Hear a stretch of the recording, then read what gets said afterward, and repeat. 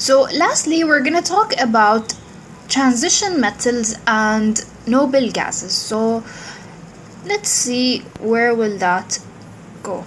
Now here we talked about transition metals. In the first video we said that transition metals are in this block. So these are transition metals.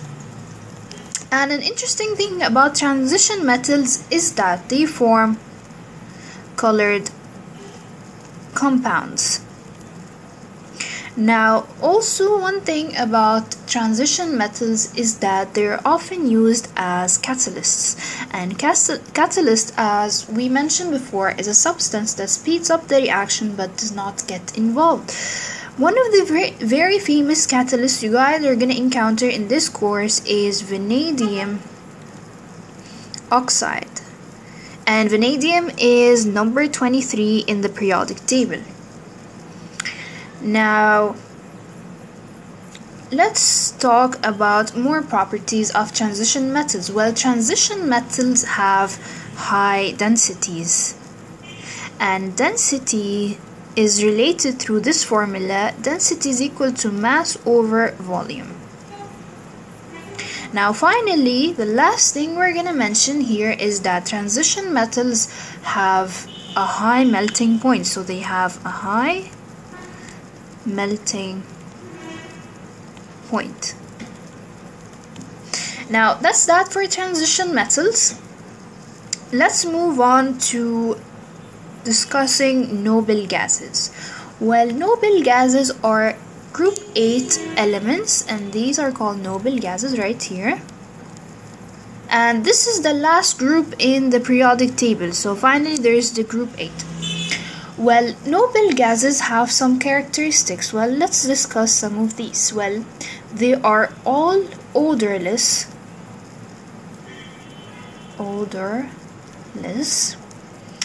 and they are all colorless. So no smell, no color.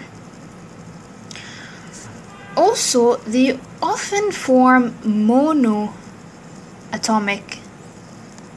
gases.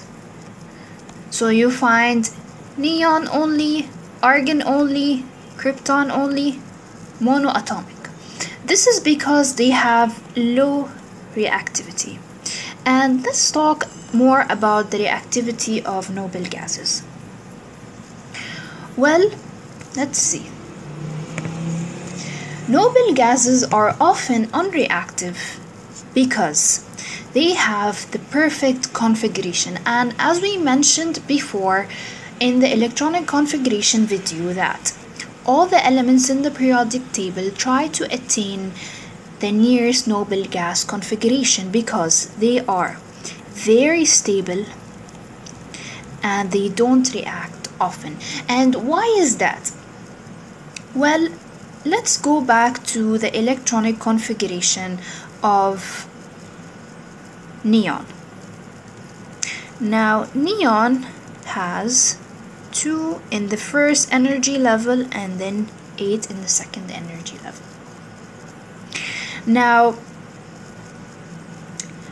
well, we said in previous videos that the last electrons are the outermost electrons. So these are the outermost electrons, but they filled the whole shell, meaning they can't gain more electrons or lose more electrons. For example, let's take sodium, and sodium is 11. We said that sodium has an electronic configuration of 2, 8, and 1, and we said that this one electron is the outermost electron, and therefore sodium tries to lose this electron to become like neon.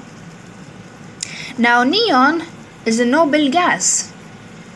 It doesn't want to lose any electrons or gain any electrons, because like you can say that noble gases are role models in the periodic table. Every element wants to be like noble gases, but noble gases don't copy anyone, they're just them. So due to this low reactivity of noble gases are often used in so many applications. So let's talk about these applications. Well, applications of noble gases. Well, let's talk about some of these. Well, argon, for starters, is used in lighting. Like light bulbs you find around your house, everywhere there is argon gas inside them. Also helium. And helium is used to fill balloons, see? And also it's used in improving breathing in asthma patients.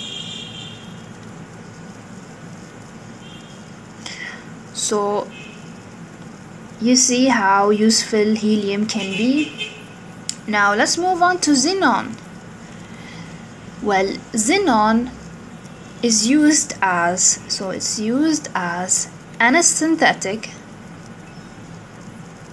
because of its high solubility. Because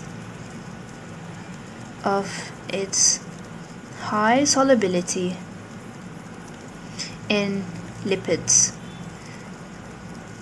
Now let's move on finally to krypton. And krypton is used in high performance light bulbs. So it's also used in lighting. So it's used in high performance light bulbs.